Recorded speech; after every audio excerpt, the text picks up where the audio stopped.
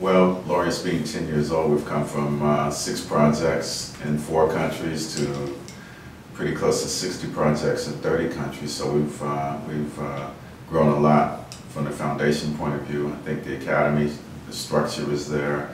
Everything's gone quite well over the last 10 years.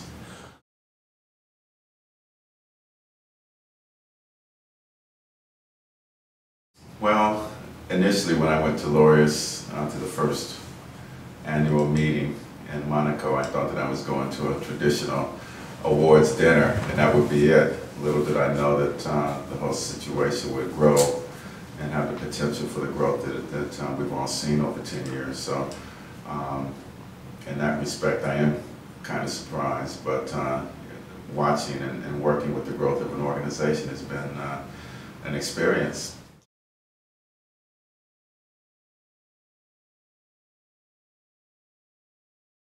I think that the power of the 45 Academy members working together is really dynamic and something that's very unique in the world of sports and philanthropy. So the Academy members have been very gracious with their time, and they make it a lot easier for me to manage the organization on their behalf.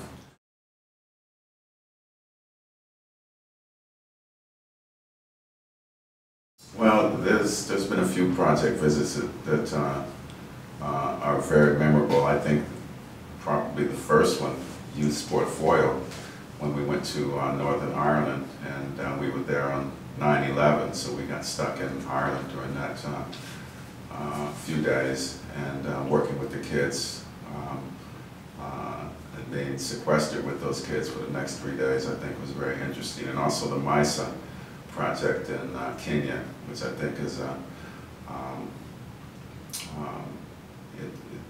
just from a human point of view, just to go there and see the conditions, I think is an experience for anyone, and also to see the dynamicism of the type of work that they're doing there and how successful they've been.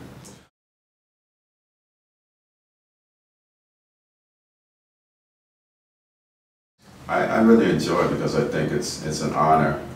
There's a lot of work that has to be done behind the scenes, and I do that work on behalf of the Academy members, and really make sure that they're going to have a good experience in being involved with all the foundation work and any visits and anything that we ask them to do. I think that's a part of my job more so than anything else.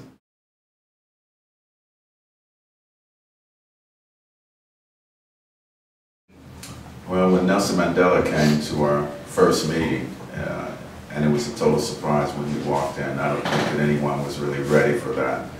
And the inspiration that he's given our organization, I don't think that there's anyone else who could have done it in the manner in which he did.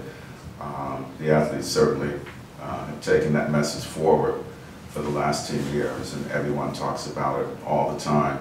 And when we show our audio visuals, he's always there, and I think it really just speaks of what the true power of sport is and how someone from his position sees it, someone who's been the president of a country, how they see the power of sport.